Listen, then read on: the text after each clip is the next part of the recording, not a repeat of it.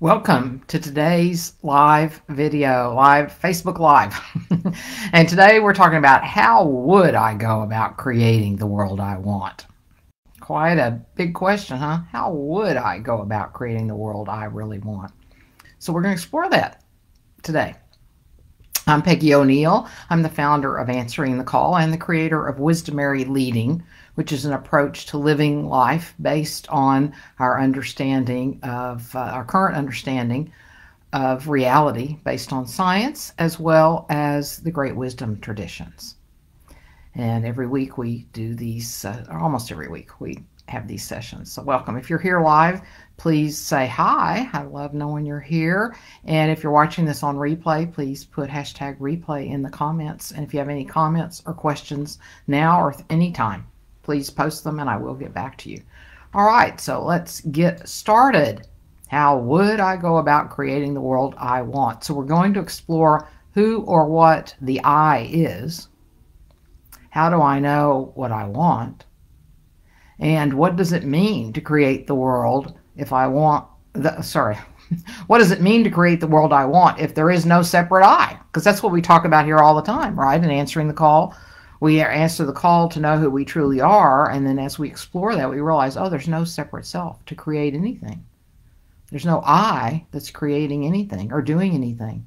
I'm being lived. Life is living through me, expressing through me, through this body-mind.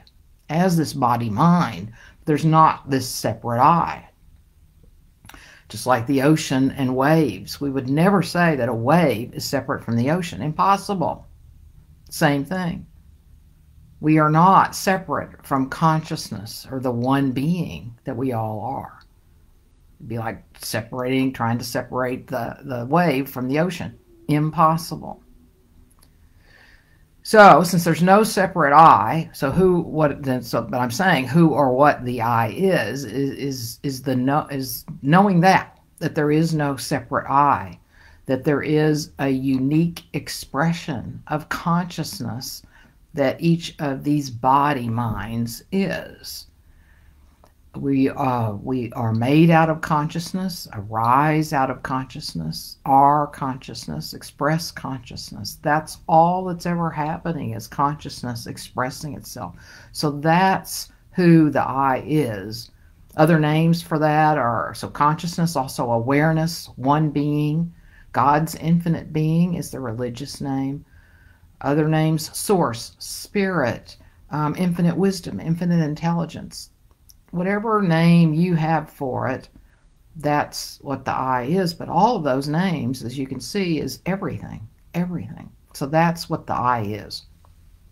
So if there is no separate self to know what I want, now we think we know what we want. We've been conditioned to believe that we're a separate self. So we listen to thoughts that appear to us and believe them. And our thoughts seem to tell us a lot of things that we want.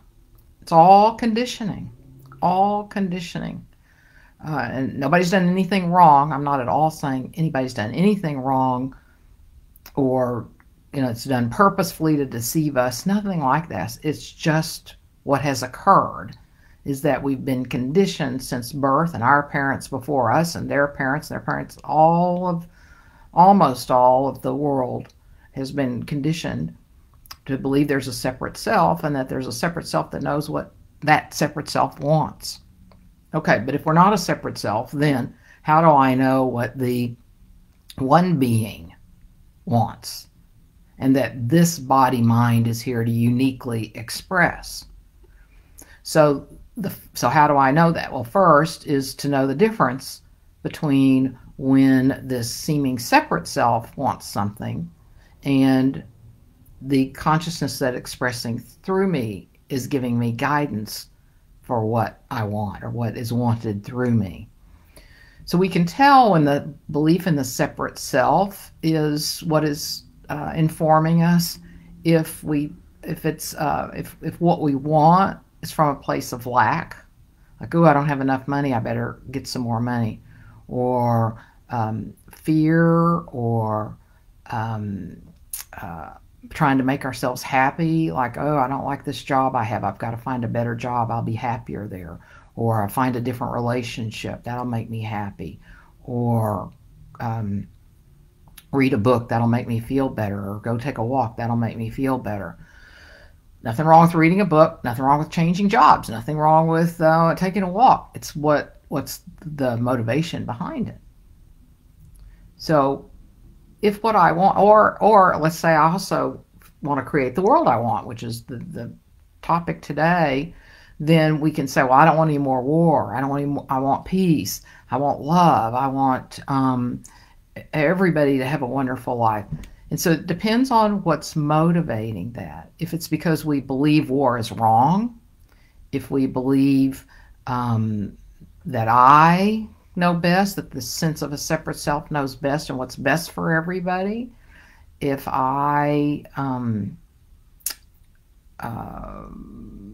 yeah, I guess that's mainly it. If I'm trying to change something, like all these people shouldn't be suffering and dying, but if it's from an egoic place, this is where it's so nuanced here, is that at some level we know that people being mistreated is totally inconsistent with who we are.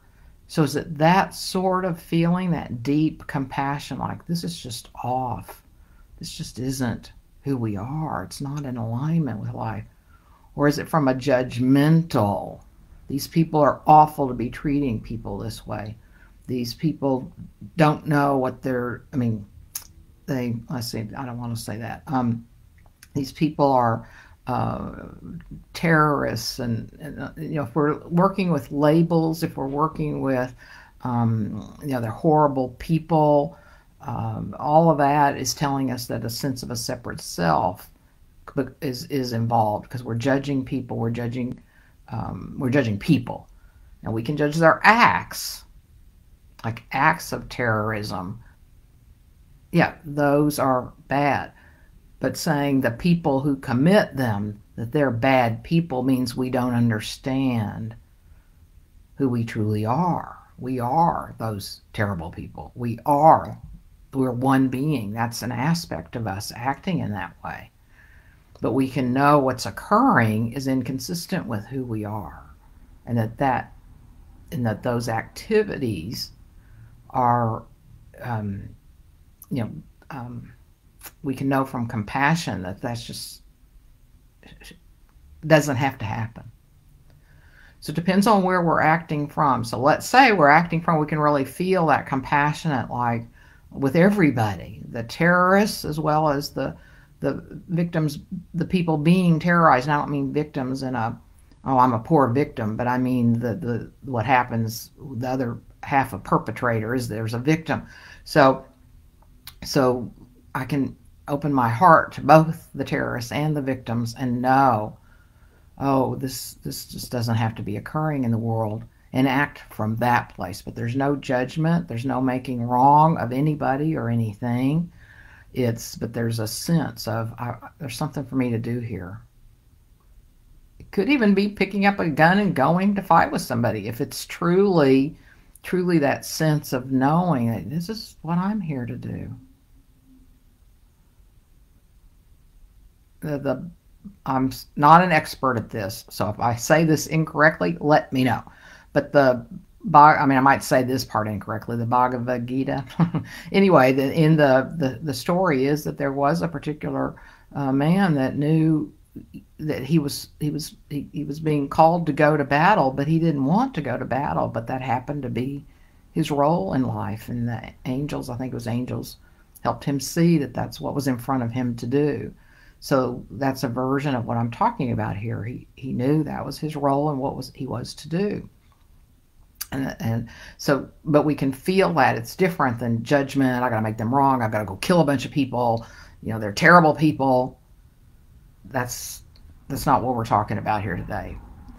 But if it's a sense of I've got some peacemaking to make in the world, so I'm not the gun holder anymore, but I'm seeing, I want to be in the world in a way that peace is being created. That's the world I want, that everybody's fed and that everybody belongs, and so then I can be inspired to know that that's that's what I'm here to do. Um, so how do I know what I want? That's how. There's a sense, there's a knowing, and it's not egoic. Egoic, we're going to feel tightness, constriction, maybe anger, angst. Those sorts of things are motivating us. So what does it mean to create the world I want if there is no separate I? So it is everything that we're talking about so far, and then no, things come to us to do. We don't have to worry about knowing what to do. They will come to us. Now, they might not come in our time. There's a story of Gandhi that he'd been, he's very famous at this point. He'd been leading his movement, and then all of a sudden he didn't know what to do. So he spun wool, I think it was wool, for 3 months. And then all of a sudden he knew what to do. Of course, that's how it's portrayed in the movie. It might not be quite literal, but it might be. He was spinning wool for 3 months, and then all of a sudden, oh, now I know what to do. So that's what I'm talking about, that it will come to us. Is if we stay in the question, we have a sense there's something to do here. I don't quite know what it is to do yet, but I'm going to listen. I'm going to pay attention, and it will come to us. Okay, I'll see if there are any questions or comments, and then I'll recap what we're doing here. Hi, Diane. So glad you're here. So if you have any questions or comments, please post them. I will come back to that in a minute. So again, to recap, how would I go about creating the world I want? So again, the I that I'm referring to here is the I that knows it's not separate, and that and so is operating from that place. The I that's judging or that is righteous, that's not the I that I'm talking about. That's a sense of a separate self that is actually an illusion. It's not real. It's a belief. It's a thought. So what the I is one being, and as such, we still express as in this human experience, and if we know who we are, then we're more and more aligning our actions, our relationships, our activities, our conversations, and then as well our thoughts and emotions line up too with who we truly are. So the I is the one being. And how do I know what I want? I'm paying attention to those nudges, those senses, the sensing, not the 5 senses, but the sensing. There's a sense, there's something for me to do here. You'll know that it's the sense of a separate self wanting to do something when it comes from a place of lack, judgment, fear, righteousness. That's not who you truly are. So you know what you want when there's just a sense. There's something catches your attention. There's a knowing for you to do. And then, so what does it mean to create the world I want if there's no separate I? Well, you're listening, you're knowing, and then you take action consistent with what comes to you, what informs you, what moves you. When we're not paying attention to our thoughts and our feelings, and we're the open space that we truly are, all kinds of possibilities can come to us, all kinds of imaginings, all kinds of things that we've never thought of before when we're trying to use our thinking mind, our separate self mind, to figure something out. That's all going to be in alignment with what we already know, what we already do. So if we want new and innovative, exciting possibilities for what's next, then we're not listening to our thoughts, we're not listening to our feelings, but we're staying open, and then the ideas will come out of nowhere.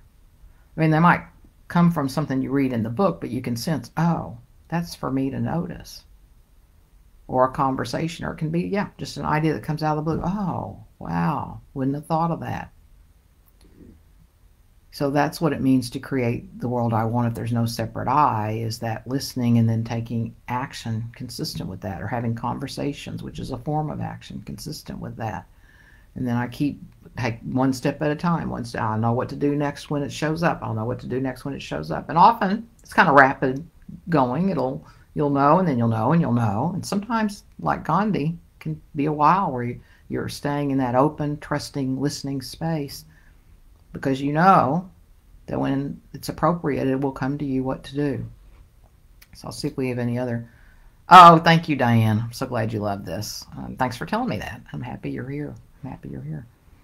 Okay, so that is it for today. Let me just double check if there's anything else. No, that covers all my notes for today. Also, want to remind you that I have an upcoming complimentary workshop next Tuesday, the 13th, from 11:30 to 1 Central Time, and it's about all of this. It's freeing ourselves from the illusion of the separate self so that we're free to experience everything we're talking about today: ideas, possibility, the flow of the universe, love, abundance, happiness. So please join us next Wednesday. I will put some more information in the comments as soon as this is over. And I hope you'll join us next Tuesday. All right. Thank you. Bye. Have a great rest of your day.